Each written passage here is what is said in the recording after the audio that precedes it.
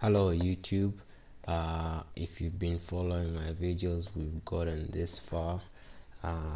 Maybe the only thing I didn't do in your presence was this ladder here, but it's pretty much the same as making the purlins or the any pre-made structures. Again, that's by going to this extended modeling section. Now today I wanted to touch a little bit on where is that this section here. So when you go in, like in this menu here, you come to the very bottom, this section.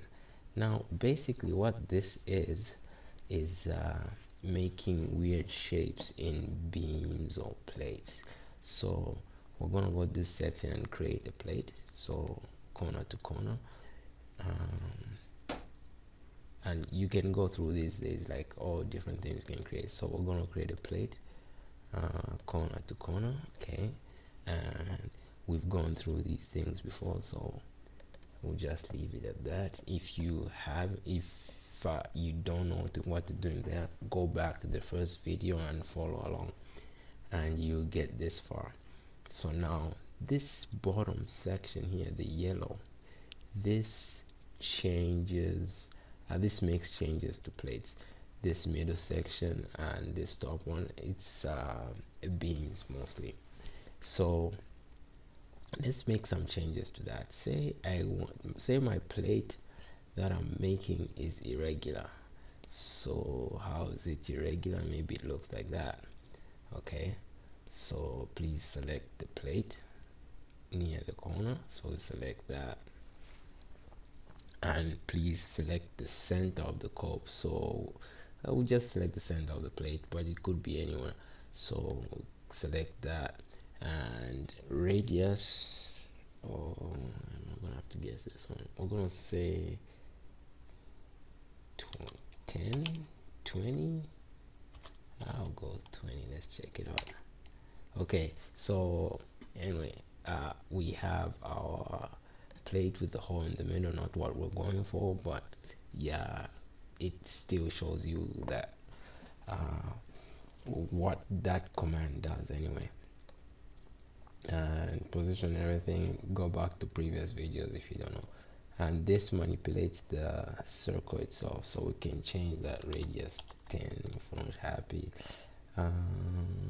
We can change the positioning and whatnot.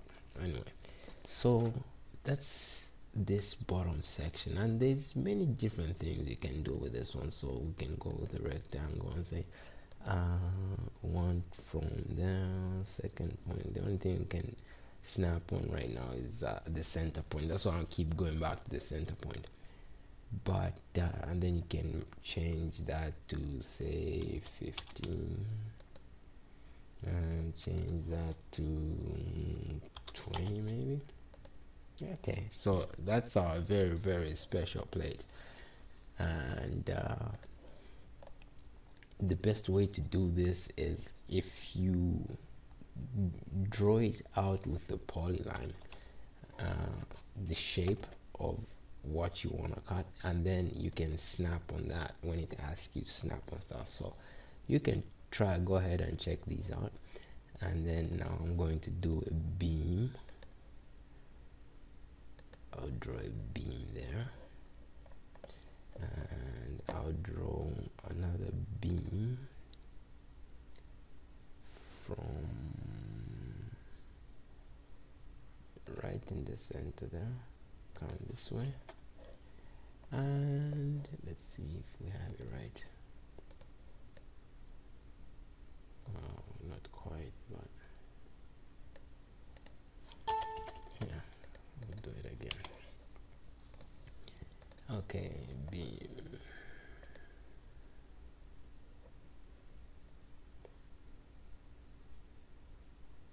There it is. Okay, we're going to rotate this. We're going to move that, and we're going to move it again. Okay, so we've gone over the plates. Now let's check out the beams here. We can make copes on beams, so we'll go with that, and then this pops up, and you know the rest. What else can we do here? We can shorten the beam that side, and it gives you how much you want to shorten and whatnot. What other things? You can manipulate the beam in many ways here, and there is also this one where it I think this one cuts a notch in the flange. So let's check to see. Again, you have to have like a pre-made square so that you have something to snap on. But there's nothing I can snap on. Let's see, how about nearest? Yeah, I guess nearest works. Okay, so that was just to show you what that does. So I picked the square to make the hole, and let's just take a closer look at it here. So that's the square I picked, and it just drills a hole right through it. And again, you can change the properties here. You can, I think you can have it on one side only, like that. You see it goes, it comes back or not, and that's that. Okay, what else can we look at here? Okay, this one, cut against object. So we have to cut against that one, and right click and click that. Right click. So you see now this beam acts like a cutting plane.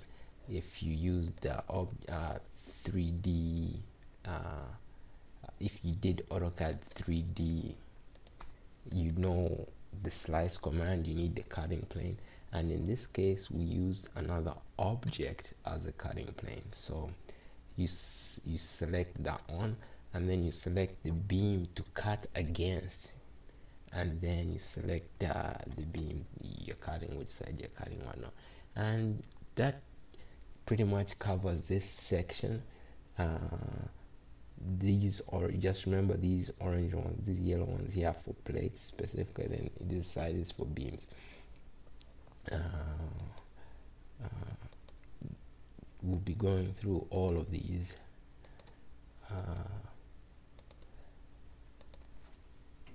One more thing, let's see if I've got time for one more thing. Okay, this is a very useful tool here, like UCS an object. So you can basically place your UCS on an object. So I click that, and I click it on there, and I want it there, and the UCS comes right on the object. It comes very handy later on when you have to determine the direction of detailing and all that fun stuff. So that's a very sweet tool there, and I haven't gotten to use it on that, but I'm sure it works the same way. And UCS here, it's easy to manipulate. You just click one of these to change the rotation. So that's the X, that's the Y axis, that's the Z axis. So pretty straightforward there. And when we come back next time, let's see, we've covered some of those. We've covered advanced copy here, which is most of these, and we could probably cover this one now. Okay, we've covered the create connection template. So this is basically just what it is. It's you have a mouse on it, it tells you what it does, and it's pretty straightforward. So we can put like bolts on beam on this one, for example, plate a long beam, and for demonstration purposes we'll click one at random, we'll say that one, Okay, so we select our beam, select connecting objects. Okay, so now these are the properties of the bolts we've just connected there. So we picked this one, bolts on beam, and there we've put the bolts on the beam. And you open the advanced properties, advanced joint properties, and again you can see we can change all that to make it, you know, different to suit our needs. See, I put 3 bolts there. I can change the spacing, upper flange, lower flange. I can do all that stuff. So that's this section here. So, and it mostly it's dealing with beams. So if you look at the actual picture, it gives you like a kind of a brief say headline of what you're going to be doing. Okay, so we've covered most of these, but some of them you just have to go in and try them out. And then we'll be looking at this one and this one for document creating and whatnot. But basically you have the basic knowledge of using AutoCAD Advanced Steel, and if there is problems that you have, write to me, and if I can answer them, I'll answer them. And if you have some videos, please upload them. I don't know everything. I intend to know everything, and the only way I can do that is learning from some of you guys. Well, thanks again. This was a bit longer video, but sorry about that.